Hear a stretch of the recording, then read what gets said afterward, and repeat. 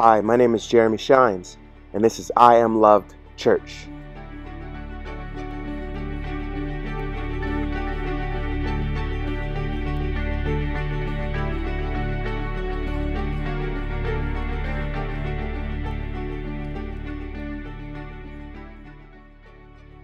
Let's pray.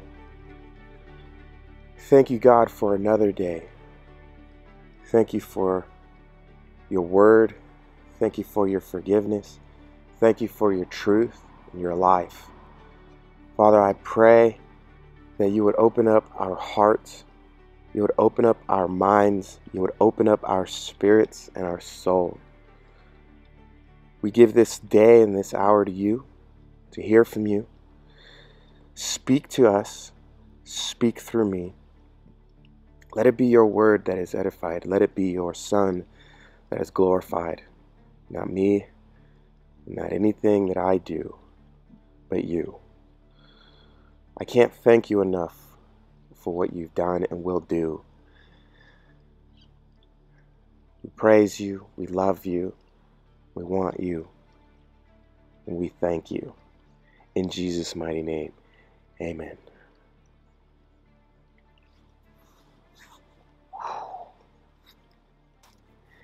Today, we're going to be talking about Father. The Greek word for father comes from the Latin word pater, which could also mean dad, daddy, pop, papa, pa. Other meanings in Greek are a society of people reflecting the same spirit as their father. It is one who has infused his own spirit into others and influences or governs their minds. It's a title of honor. A teacher who trains their pupils, children, students, or followers to obey their teachings and guidance in order to take charge of the interest of others. The Hebrew word for father is ab. It's interesting because they're the first two letters of the Hebrew alphabet, aleph, bet. It's where we get our English word alphabet. And the Hebrew meaning of ab is a father, or it could also mean a house, home, the head or founder of a household, the head or founder of a group, the head or founder of a family, the head or founder of a clan ancestor, a producer or creator of some kind. Father is a term for respect or to be a ruler or chief of others or people. The image of what a father really represents in our sermon today is a teacher, or the headship of a household, or a leader, or the headship of a church, or the headship of a society, or the headship of a community, or the headship of a town, or the headship of a city, or the headship of a government, or the headship of a nation. These all represent what a father could be. If the head of the house is cruel, or leader or father of that house is cruel, childish, a jokester, selfish, unforgiving, angry, bitter, lazy, unteachable, in other words, evil, the rest of that house will reflect his example. However, if the head of the house is kind, gentle, loving, patient, self-sacrificing, honest, forgiving, and so on, the rest of that house will directly imitate his example. Whoever the head or father of a house is, the people or children, followers, students, or disciples will also imitate his example. Today, we're going to be looking at John chapter 8. Not the whole thing, just the middle section of it. It starts off at verse 31. And earlier in John chapter 8, Jesus got up from spending most of his time on the Mountain of Olives. He would teach his disciples there. It was located a mile away from the Jewish temple, which was more likely Herod's temple at the time. And so it said he got up at dawn. It's pretty early, about 5:20 a.m. in the morning. Jesus appeared in the temple courtyard. There were two halves of this temple.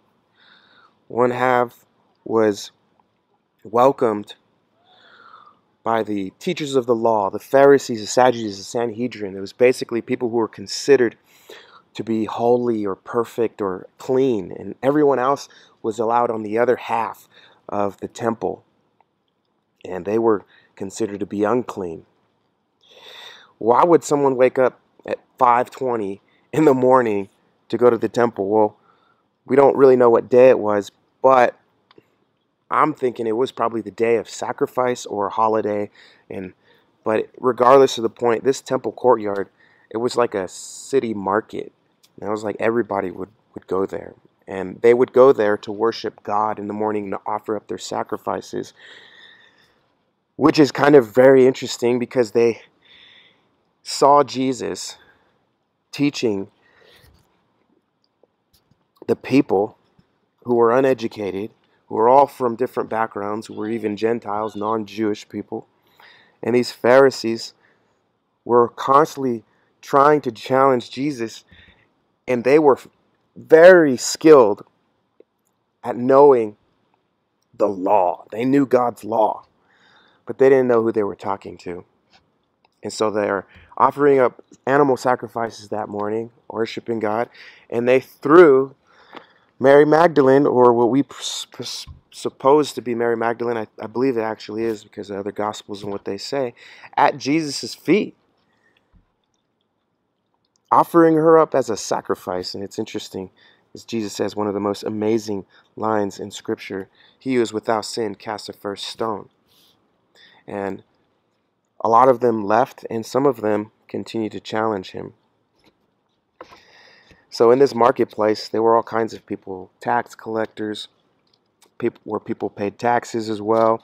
People shopped. It was probably very loud. I don't know about the morning, but it was very early. And merchants, and there were Gentiles, and there were women, paralytics, and animals being sold, animals being butchered, animals being sacrificed.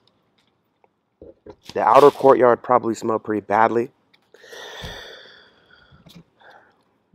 And like I said, half of the courtyard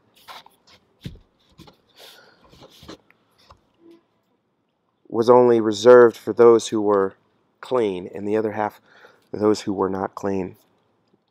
You know, they thought they had special privileges with God. And here we have a teacher of God teaching the people who were not allowed on the other side to get taught in the temples, in the main temples. And this is interesting because these teachers of the law, they drew people to themselves. They loved to be sitting on high seats and whatnot, and to be called teacher and master.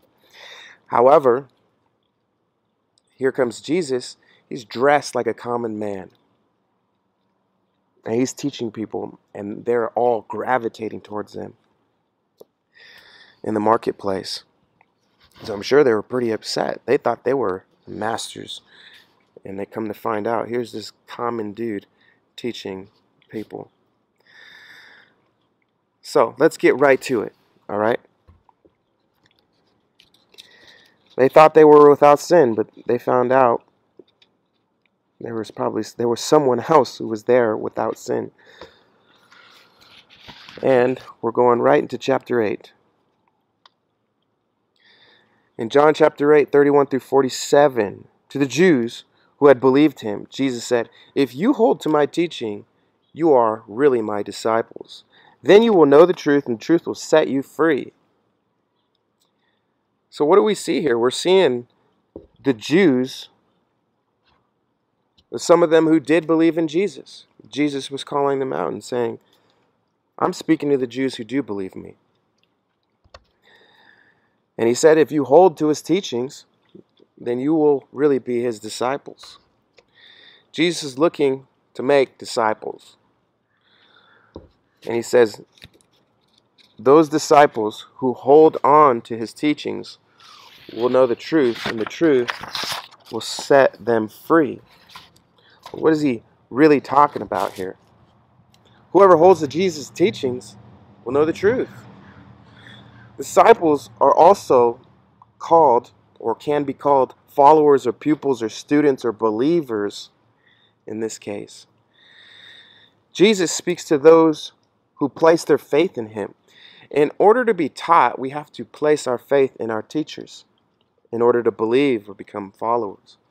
Jesus is asking us to be followers or pupils or students and to place our faith in him and what he's telling us, who he is and what he knows. If is a condition or stipulation on our behalf. It's a choice. He says, if you hold to my teachings, you will know the truth, and the truth will set you free. And hold is a verb. It means action. It's not something we just hear and listen to. It means we believe it enough to act upon what we believe. And when we hold to his teachings, we are truly his disciples. When we act upon what he has taught us, we are truly his students, truly his pupils, truly his followers, truly his believers, truly his disciples. Jesus is commanding us to hold on to his teachings. It's a commandment. We need to look for the verbs and what passages or verses of Scripture are pointing us to action to do. And my question is to you guys, do you believe it enough to act upon this word? Do you believe it enough to put his words into action? And he says, if you do that, then you are my disciples. Do you just read the Bible? Reading the Bible is very important. Do you have enough faith to read the Bible, to open it up and to read it on a regular basis?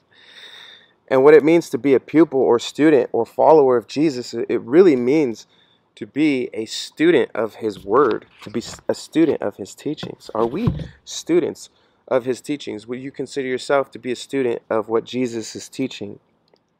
And do you hold on to it? Or is it just a hobby? Or is it just something that you're just bored that day and you read the Bible? A student is actively in pursuit of of understanding what the teacher is telling. And in this case, putting in action of what they've been taught. I guess the question I would ask is, do you know that the truth, which is written in here, can set you free? And do you know, or do you want to be free? John 8:33, they answered him, we are Abraham's descendants and have never been slaves of anyone. How can you say that we shall be set free? They are claiming that they're Abraham's descendants. They are quick to let Jesus know their thoughts. They're firing back at him. They claim to know who they are. They're like, we're Abraham's descendants. We know who we are. They do not believe they are slaves to anyone. So they're completely on that side. They are ignorant of their condition, of what Jesus is talking about. They are challenging Jesus and everything he's teaching. These people are looking for an argument so they can be right. They hate being wrong. And hearing what someone else has to say contradicts their teachings or what they've been taught.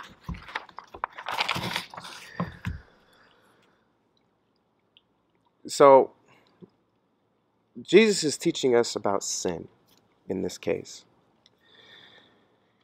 And they are rejecting what he's teaching and basically saying they don't have no sin. They don't care about what Jesus had to say. They just wanted to respond back. They think they have faith like Abraham. Abraham had faith. He believed in God. He believed in Jesus. Which is very interesting. And Jesus is saying you don't have faith like Abraham. Because Abraham was a good student of mine. A good follower of mine. He believed in me. They're placing their faith in themselves. When you actually listen to the conversation, you actually hear, why are they not receptive to what he's saying? They're not placing their faith in Jesus. They think they know more than Jesus. In other words, they think they know more than their teachers. And just because we believe something does not make it true. In other words, just because we want something to be true doesn't make it true. In this case, they were believing that they were children of Abraham. They are fully convinced they're telling the truth. Now, are we without sin? Absolutely not. Do we care what Jesus has to say? Hopefully, right? Or are we gunslingers with our words, challenging our teachers or teachers God has put in our path to guide us? Or do we place our faith in ourselves, or do we place our faith in the Lord? If the Lord has provided teachers for us, I think because it comes from the Lord, we should definitely place our faith in our teachers.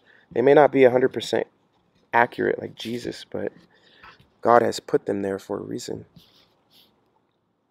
Do we act like we know more than who our teachers, whether it's pastor or whether it's someone that we're being taught from? I don't know about you, but if you've ever taught at an elementary school or taught kids, there are some kids that think they actually know more than you, and it's kind of really annoying. It's not fun at all. And in this case, this is what's happening. We have a great teacher, Jesus, and these people will not let Jesus teach them because they were fully convinced that they were right. They were even fully convinced that they had more authority than Jesus. But they have fully convinced themselves into a lie. Do you do that? Are you fully convinced about something that may end up actually being a lie? And how do you know that for sure? You see, and that's why we have to hold to the Word of God and stop putting our own interpretation into the Word of God and start drawing out what the Word of God says. We have to dig deep into who God is. You see, God's identity and His mind and His heart, they're in here. They are. But so much times we only want to take one verse in the Bible and a verse over here and a verse over there. And we want to combine them and we want to make them say what we want them to say. We take them out of context. And sometimes it is what God is thinking. Sometimes. But that's very sketchy. Some people have even taken so much out of context where it is not even a biblical teaching. It's not even what God thinks at all. And that's happening a lot. And I like to apologize for a second and ask for forgiveness from you guys and from the Lord and say, I've been doing that.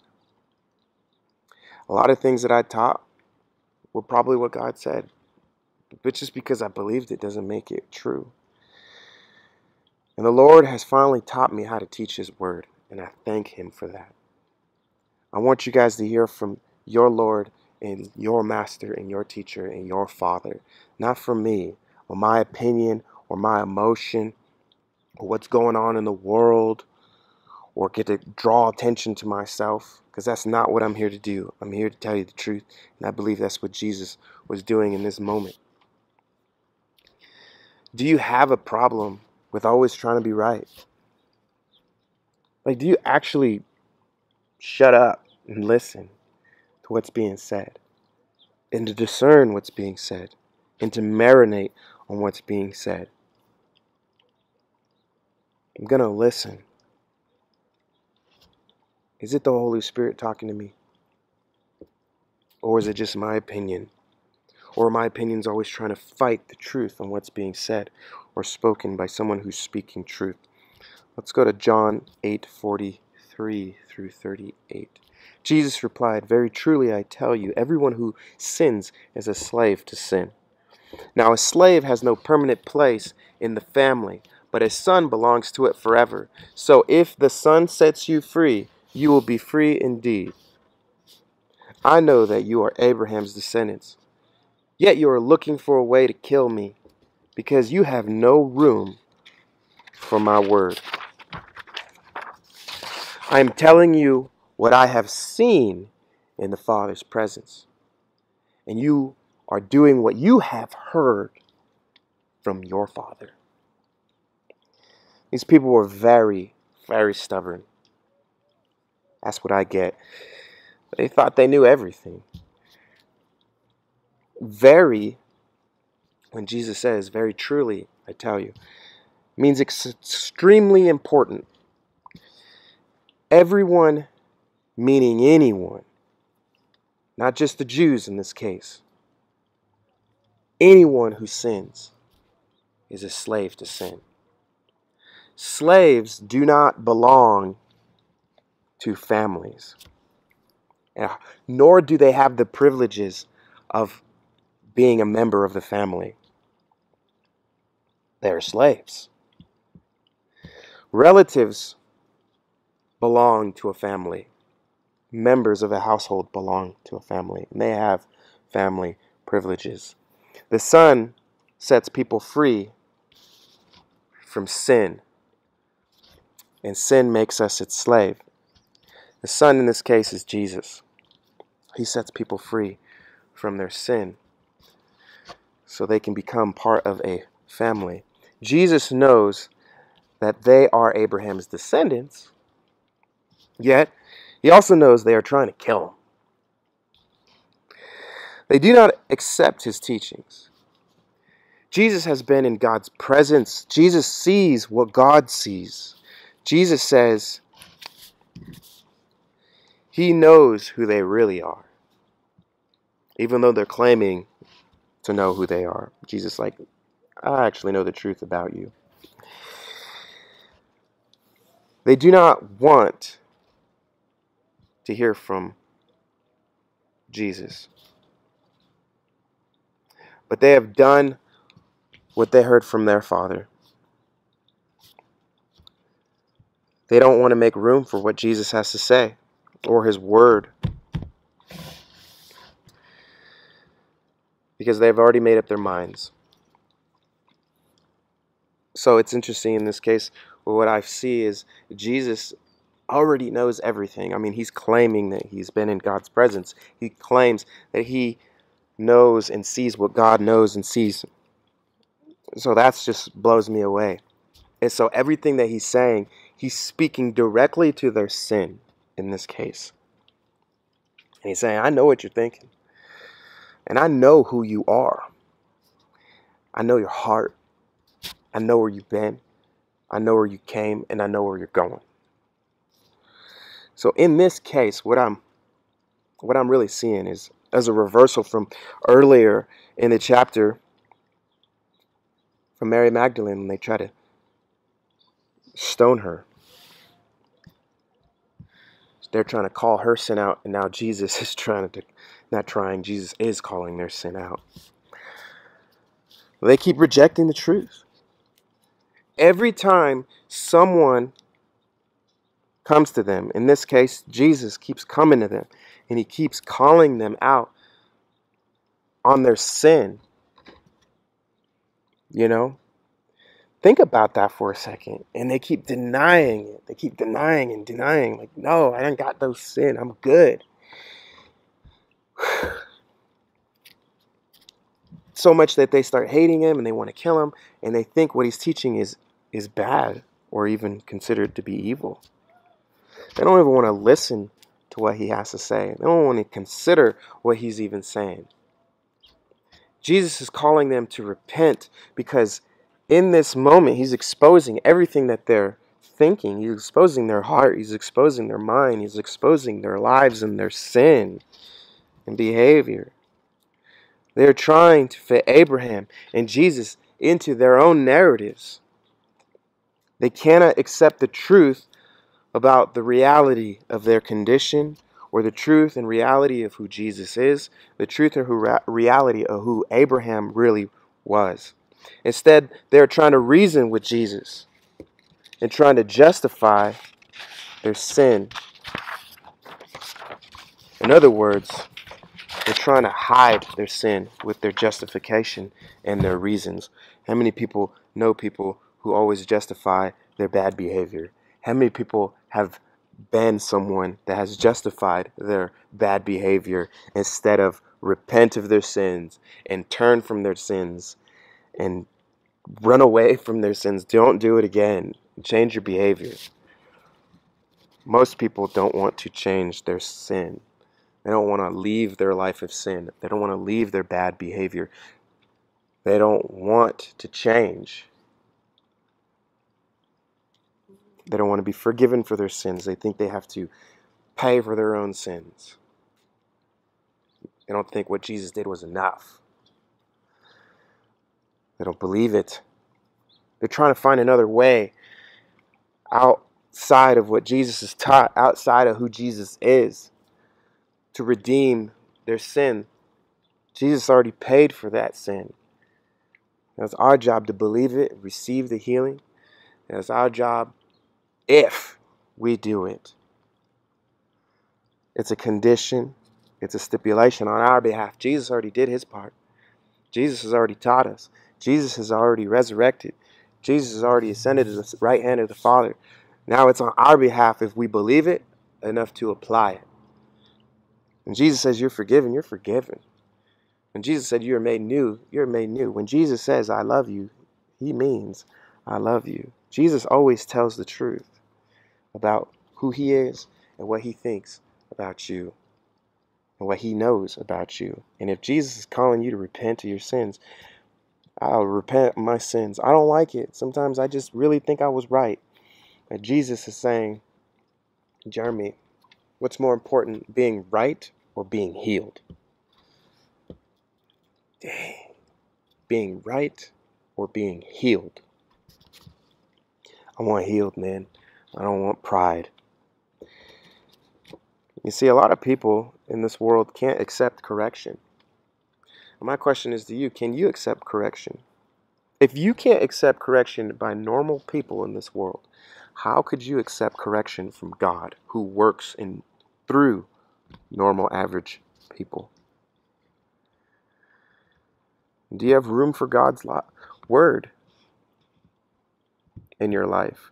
Or is it on the back burner of every day? Do you wake up every day looking to read God's word, looking to spend time with him, looking to pray to him, looking to give him attention and think about him? Or is he on the back of your mind because you've got all these other things that you want to do in your life? Or more important, right? That's called idolatry. If God is not the head of your house, if he's not the head of your thoughts, the first thing you do when you wake up in the morning, Lord, you are my Father, means you are my head. You are the head of my house. Your teachings, your way, your will, right here. This goes before everything. Not my favorite radio station, not my favorite TV show, not my favorite other books. Your word becomes the head of my house. Your teachings, because a father teaches his children. Are you trying to fit people and ideas and beliefs and other narratives into God's word, into his truth? They don't fit. I'm going to tell you that right now. They don't fit. And I'm going to say this. There's a lot of people trying to put, like I said before, trying to put their own interpretation of this. Now I want you to think for a second. This is an example. I'm going to grab something from around me.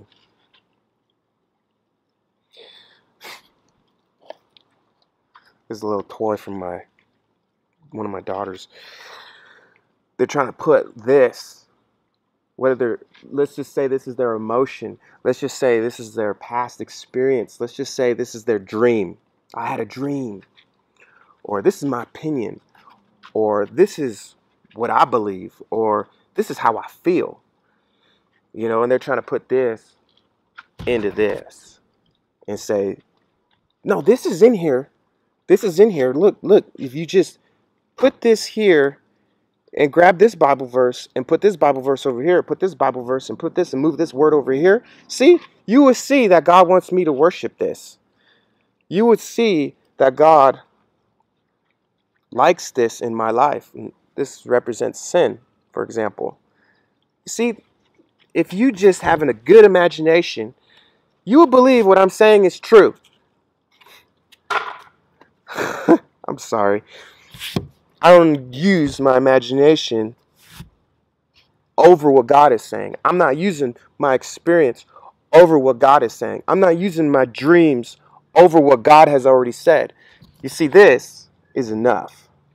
And anything that contradicts this, whether it's my past, my dreams, my emotions, my opinion, what's going on in this world, what other people say, does not matter. This is the only thing that has the first and final word over what God says. And my job here, our job as Christians, is to dig in here and stop digging outside here, trying to put everything out here inside here. Our job is to dig inside the Word and find out what God says about it and stop moving verses around.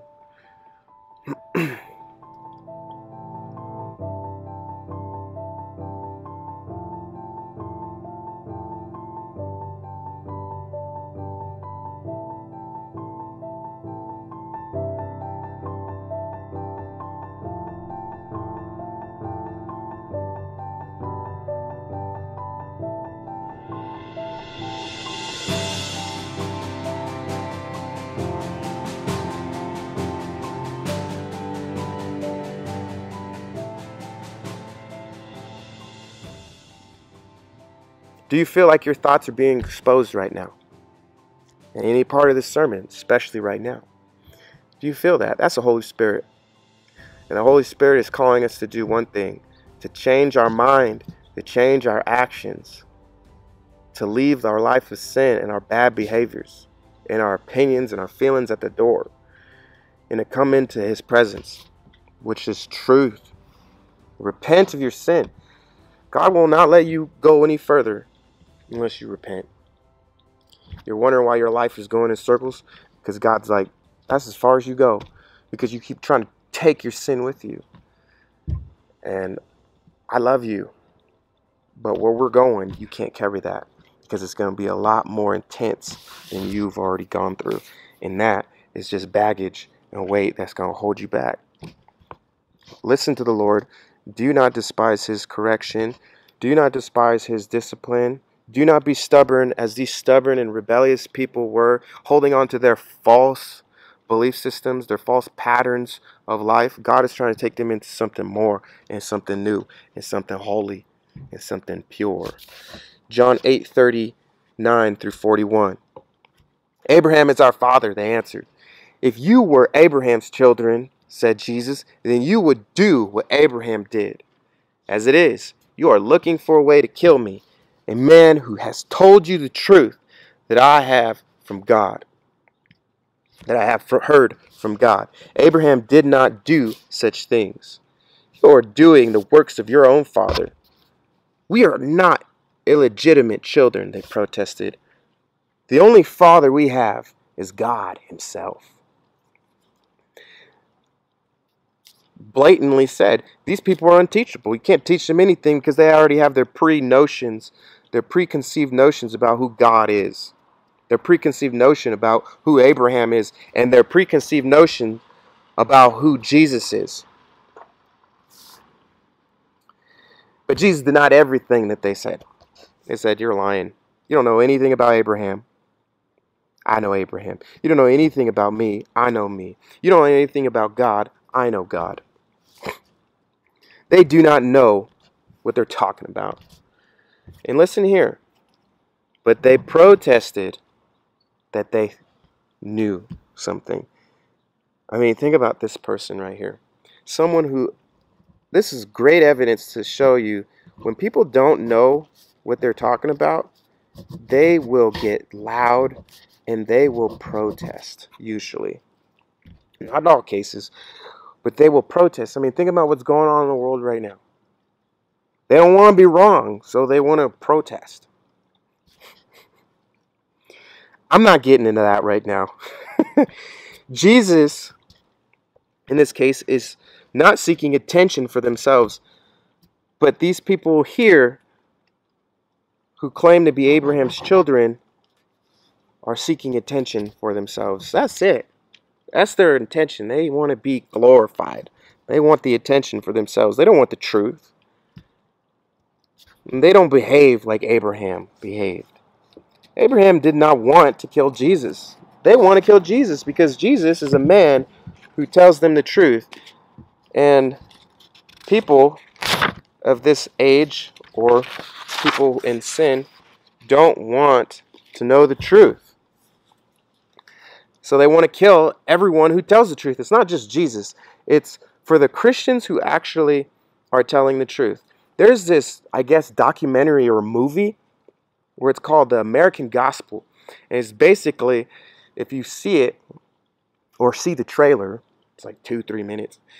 It talks about the gospel of prosperity and whatever, and the real gospel of persecution.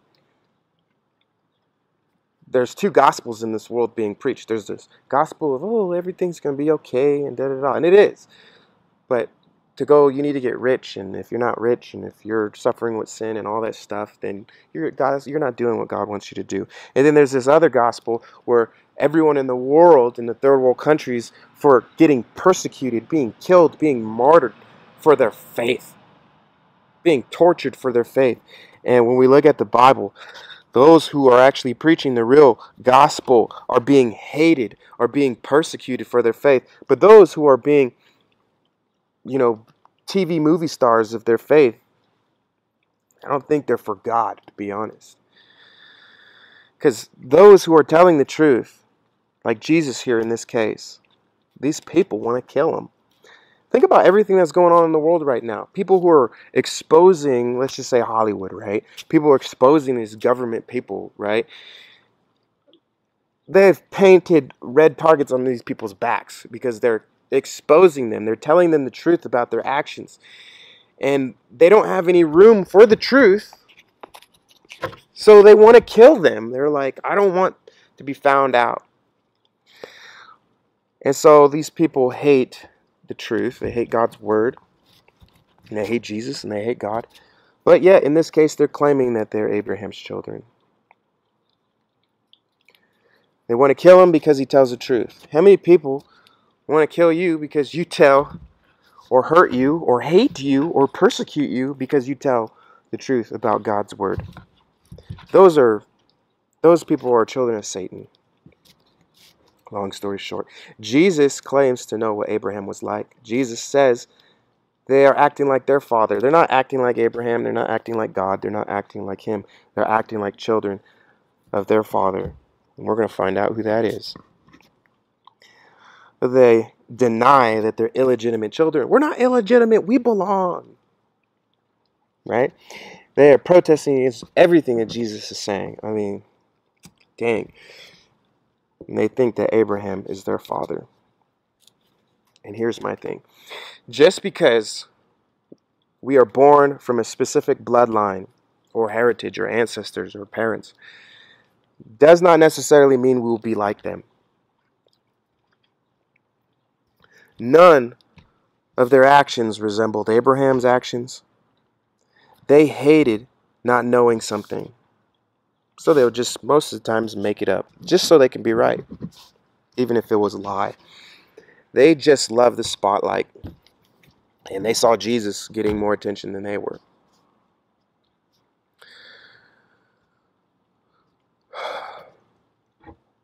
We are not who we come from, but we are who we are taught by.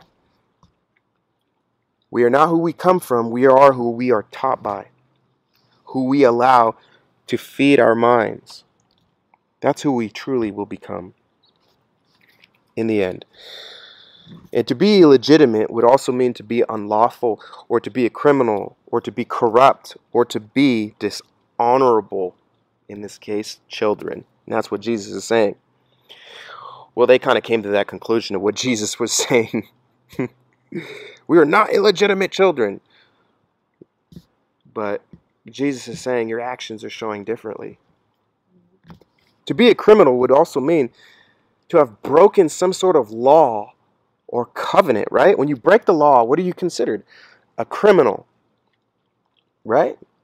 Or unlawful. You've done an unlawful thing.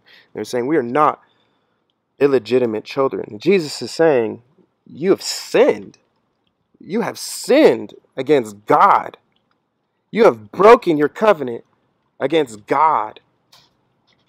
Your sin is telling you you are unlawful. You are in the wrong. You are a criminal. You are corrupt. You are dishonorable to God's name, to Abraham's name, to my name. Right? We are dishonoring our nation when we break its laws and regulations. We are dishonoring our spouses when we break our vows to them. We have vowed to them and looked them in the face, and we said, I do and will do all these things that I promised you right here. And we're breaking that.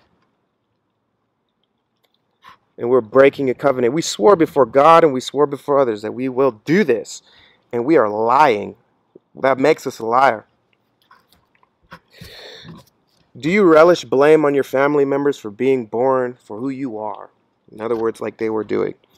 They were trying to drag Abraham into their pity party and say, whatever, I don't do that. I am Abraham's children. Abraham, God, in this case, who raised Abraham, who is Jesus, is saying, no, you're not doing what Abraham is doing, because Abraham didn't do that. You are dishonoring the covenant I had with Abraham. Are you okay with not knowing something? Are you aware that what you were taught is what you believe and how you behave? They're not doing what Abraham taught them. They're not doing what God taught them. They're not doing what Jesus is trying to teach them. They're doing what someone else has taught them. Who taught these people? Who taught them? Who taught you? Who taught me? Who's teaching you? Who's teaching me? That's what you will do. Jesus says you are doing what you have heard from your Father. You're lending your ears to these other teachers who are teaching you something different than what Jesus or what God wants to teach you. And Jesus has said, I'm come from God and I'm trying to teach you something about God. But you keep rejecting what I'm trying to teach you in order to listen to these all false teachers. Do you do that? Are you listening to false teachers? How do you know that you're not listening to the real teachings of God? There are many false teachers in the world. Many. They try to put their own interpretation in the Word of God. Right here. Are you drawn to those teachers? You better check yourself, man. If it's contradictory, if they just only taking one verse out of the Bible and saying, look, that's my point. That's terrible. That's terrible. You need more than one witness. You need the whole counsel of God right here. Read that whole paragraph. Read that whole context of what the chapter is saying. The whole book is saying. It's not talking about, oh, you being blessed and you doing this and that. That's straight Satan. I know it. I hope you know it. Holy Spirit testify, man. I'm telling you, man, they have false teachers everywhere, and I used to do that. I used to preach my emotions. I used to preach my feelings, preach my opinion, preach, oh, look what's going on out here. Like, let's put it in here. Well, you don't need to do that. It's already in here. You just draw it out. You got to dig for it, like digging for oil. You got to go in it and just dig and dig until the Holy Spirit speaks to you in it. I read that chapter over and over and over and over and over and over, digging in it, marinating in it, soaking in it over and over and over again until the Holy Spirit speaks. I'm not trying to grab my interpretation or my own life experience or whatever, anything outside, and put it in here and try to make it fit in there. You see, we can't depend on our bodies, man. I've caught myself trying to put my own interpretation in here. That's not the truth. Like, again, I apologize for doing that, but that's why I've been taking so long to get right with God. I'm going to get right with the Lord, and I want to teach you what He has to say, not what I want it to say or my feelings. You see, these people love the spotlight too much. You see, a lot of false prophets and teachers and just people, they love the spotlight too much. Just because they're famous does not mean what they're teaching is true. Do you believe you have broken your covenant with God? In this case, have you broken your covenant with the Word of God? Are you finding teachers that fit what you want it to say, what you feel, what your emotions, or what your dreams, or whatever? Have you broken your covenant with God? He said, anyone can whisper in your ear. Anyone can comfort you and say, I love you. That's a good thing, right? Anyone can say, I want the best for you. Anyone can say that. Anyone can say that. And pretend to say that. But those are two different teachers. Those are two different fathers. Those are two different gods. God will say to me, Jeremy, I love you. I want you. You mean a lot to me. It won't just stop there. He'll say, but you need to repent of your sin. But God, I'm right. But God this, but God. Jeremy, you're wrong. You've sinned against me. You've broken my covenant. And because I love you, I want you to repent. You see, that's a loving father. That's a father, in this case, is what Jesus is exemplifying. That's how much He loves us. That's someone who loves you, someone who tells you the truth. But these other false teachers, they just want you to comfort you in your lie. I have an alcohol addiction. That's okay. I don't see you as a drunk. Let me give you that Kanye face. Yeah. And that's what these false teachers do. They just comfort you in your sin and just say, you don't have an alcoholic problem. You don't have these problems in your life. I don't see that. Everything's okay. Everything's good. You don't have to repent of your sin. You don't have to change your behavior. You don't have to do anything. You just have to come to me so I can comfort you. Get away from them because they don't love you. They want to see you. Their sin is tormenting you. Your sin is making you a slave. And the devil wants to just comfort you in your little sin. Comfort you and say you ain't got to change. That is not what the Bible teaches. Repent of your sin, turn away from your sin, and move forward towards God. Your sin makes you a criminal in the eyes of God. Your sin makes you a criminal in the eyes of God. And God is calling His church, calling His people, calling me every day. He calls me to repent. I don't like it. Just because I'm teaching the Word of God and He has anointed me with His grace and His Spirit does not mean that He overlooks my sin. He overlooks my sin when I repent of my sin and when I don't go back to my sin. And even if I go back, I got to repent. Your sin cuts you off from the love and peace and goodness of God. And God, I'm getting right now, is calling you to repent. It wasn't my fault. He don't want to hear you justify yourself. He wants to hear your repentance and your sorrow. I'm sorry. I'm sorry. Is that hard? Really? I'm sorry. Satan wants to reason. He wants to use you to reason your mind. Or like, don't repent. Don't say I'm sorry. Don't do that because you're right. There's another way around you to get forgiven. There's another way. You got to just justify yourself enough. You just have to justify the reason enough. There's another way. There's no other way. That's what Jesus is saying. There's no other way. He says the Son sets you free. I set you free. No one else can set you free. All right? Repent of your sin. He's calling these people to repent. And right now, I feel like God's calling you to repent of your sin. John 8:42-47. Jesus said to them, if God were your Father, you would love me, for I have come here from God. I'm not come on my own. God sent me. Why is my language not clear to you? Why don't you understand me? Because you are unable to hear what I say. You belong to your father, the devil, and you want to carry out your father's desires. He was a murderer from the beginning, not holding to the truth, for there is no truth in him. When he lies, he's speaking his native language. For he is a liar and the father of lies. Yet because I tell you the truth, you do not believe me.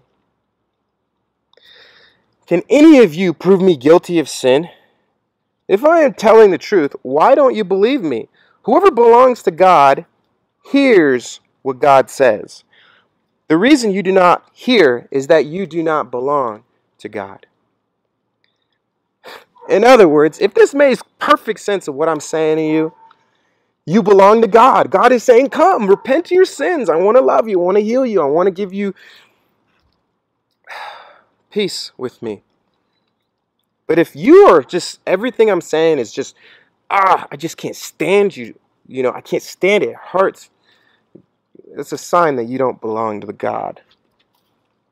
Those who love Jesus love God, but those who do not love Jesus do not love God. There are many people say that I believe in God. Okay, watch out for these people. I believe in God too, so watch out for me. But here's the evidence of what he's saying. He's saying there are not many people who love Jesus. He said, I love God. I know God. Well, what do you think about Jesus? He's just a teacher. I don't really care for him.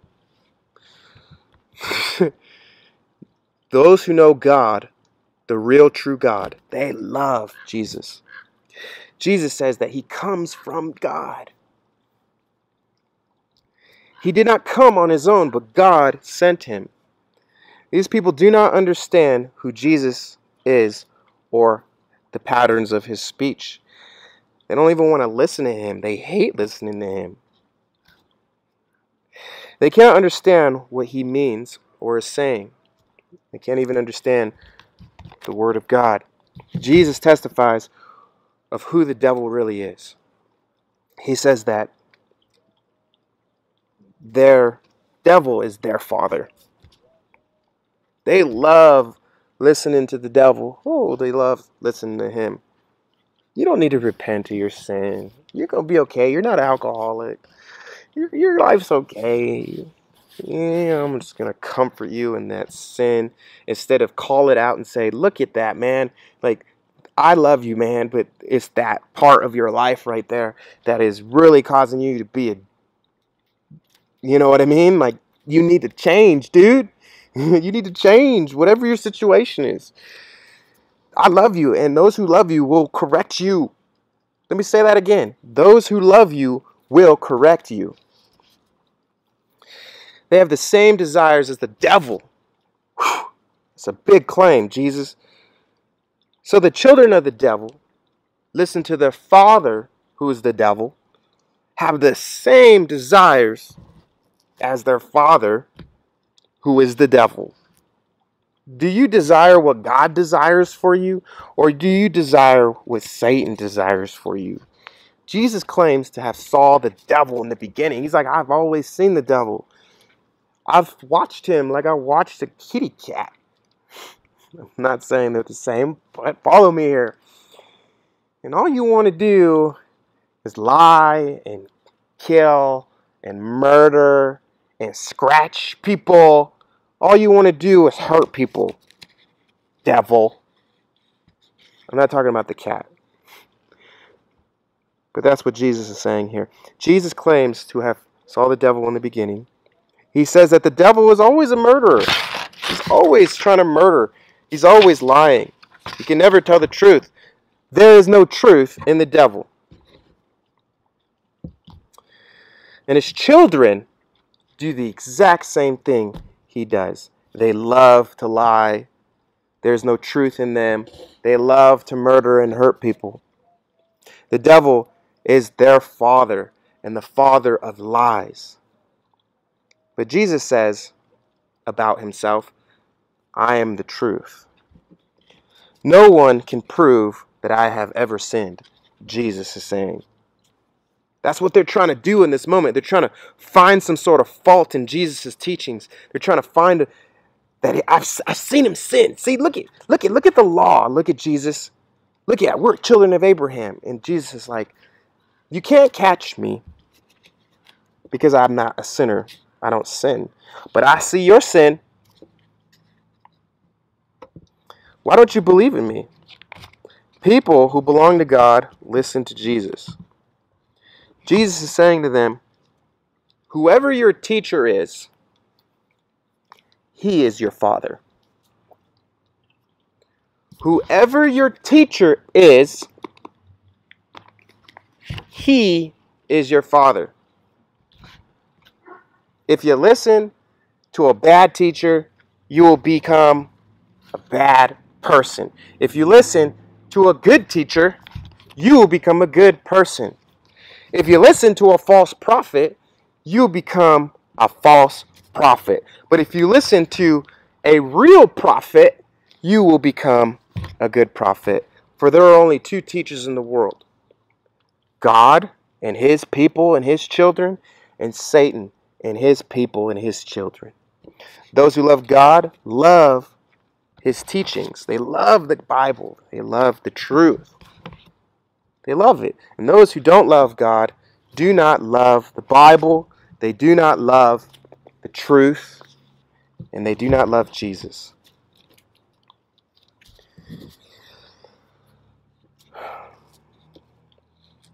And people who don't understand the Bible do not understand God, nor do they understand Jesus, who is the truth. They're not of God. I don't understand the Bible. Well, that's a sign. Can they understand it? Absolutely. But are they willing to? Note when we go further up, where we were just talking about, or back, and he says, if you hold to my teachings, if, it's a condition, it's a stipulation, it's a choice on our behalf. If you hold to my teachings, then you are my disciples. You are my students. You are my pupil. You are my followers. You are my believers. You are my children. A father represents our teachers and what we've learned. Did you know hating a person in your heart is murder? You're like, I've never murdered people. You keep talking about murder. I've never murdered anyone. Jesus is saying, if you hate someone in your heart, you're a murderer. You murdered them. Do you repent of that sin? Do you repent of any other sin that Jesus is saying? Or do you find an excuse for everything? Are you a bad listener? I am. I'm guilty. Repent. Both of us. All of us. How often do you lie? Why? Because I'm scared because of this. Okay? Repent. Don't do it again. Where is the sin in your life? Are you willing to repent and turn of it? Are you willing to turn away from your sin? Are you willing to walk away from it? If you have a problem with alcohol, are you willing to say, I'm done? You may mess up a few times, but really work on it and try to stay away from it and not go back to it. That's repentance. Repentance is to say, I'm sorry, and then going and popping a booze and getting drunk again. There's nothing wrong with alcohol. There's something wrong with getting drunk or depending on it every day, which is idolatry. Do you constantly think the worst about people or things? Or are you the child of the devil? Or are you the child of God? Repent. If you're always thinking bad about people, you need to repent. Do you yield your mind and body to Jesus' teachings?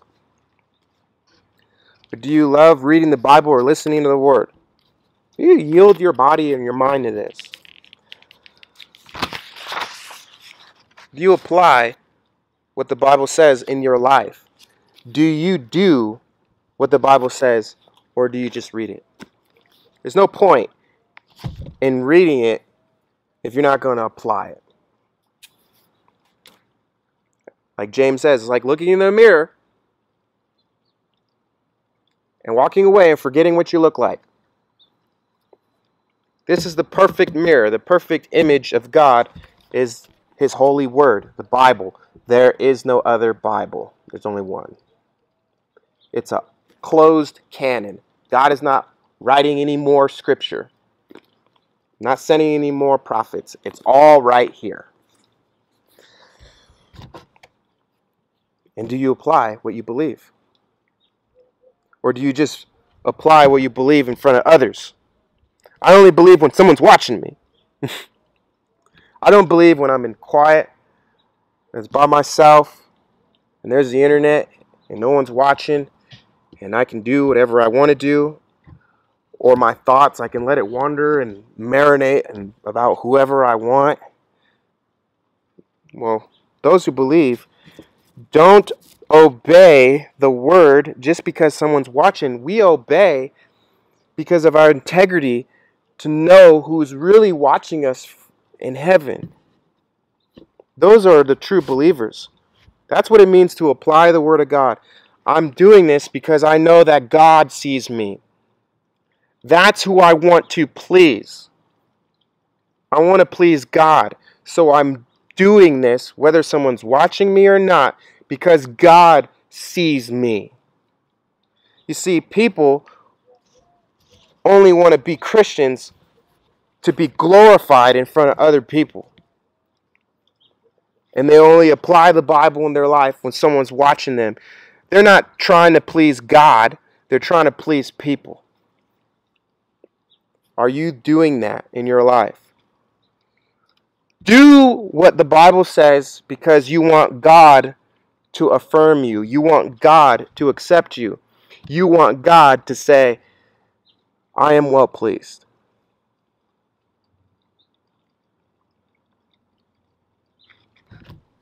Trust me, if you've never heard those words from God, there's no point in living for anyone else's approval.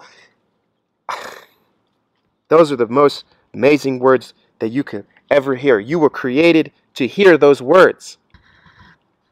He created you to say, I'm well pleased with you. And everyone who does not belong to the Lord rejects. And the Lord is saying, I am not well pleased with you. You have broken my covenant. You have broken my laws. You have broken your faith. Do whatever it takes to please God.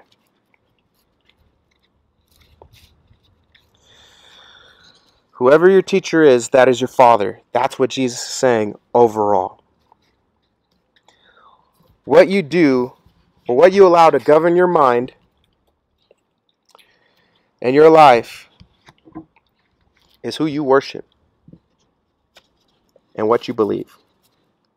Do you allow the word of God to govern your mind, or do you allow entertainment, your emotions, your feelings, your sin, other people, whatever, everything else to govern your mind? This should take precedence over our minds and our lives. A father is just as equally important as a mother when it comes to raising kids. Children look to their fathers to provide physically and emotional security. All children desire to make their fathers proud, seek their approval or acceptance. Studies have shown that when a father is affectionate and supporting to their children, it highly affects the child's cognitive and social development. A father sets the standard for what relationships with others looks like. The way fathers treat their children directly influences what their children will look for in other people. The child's friends, occupation, and spouse will also be chosen based on what a child's relationship with their father is like. Daughters, young women, depend on their fathers for security and emotional support. And a father shows his daughter what a good relationship is like. If a father is loving and gentle, his daughter will look for those qualities in men when she is old enough. However, if a father is mean and violent, selfish and crude, she will relate closely to men of the same character. Sons, although unlike girls who model their relationships with others based on their father's character, boys will model themselves directly after their father's character. Boys will seek approval from their fathers at a very young age. We, as human beings, are directly influenced by the behavior of those around us. That's how we learn to function in the world. Whether good, bad, or indifferent. If the father is caring and treats other people with respect, the young boy will grow up as much the same. However, when a father is absent, young boys will look to other male figures to set the rules for how to behave and survive in the world. There's a lot going on in the world right now, and there's a lot of bad fathers out there, and there's a lot of bad father figures out there. But that's why we look to the one true Father that helps us. Whatever we have learned about our Father, or what a father should be like, act like, or talk like, let me assure you, you are already imitating him right now. It does not matter if you are a woman or a man. Whatever we believe is acceptable as a father, we will imitate that behavior or belief, consciously or unconsciously, on a regular basis. I'm going to give you a glimmer of hope. Unless we are taught differently. Unless we are taught differently. It's a choice. The Father who governs your mind is the Father who governs your life.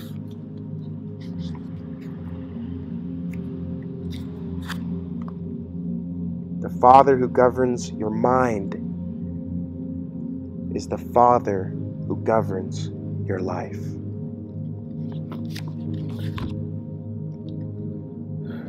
Let's pray. Our Father in heaven, hallowed be your name. Your kingdom come, your will be done, on earth as it is in heaven. Give us this day our daily bread, and forgive us our debts, as we also have forgiven our debtors. And lead us not into temptation, but deliver us from evil. For yours is the power, and the glory, and the kingdom, forever and ever. In Jesus' name, amen.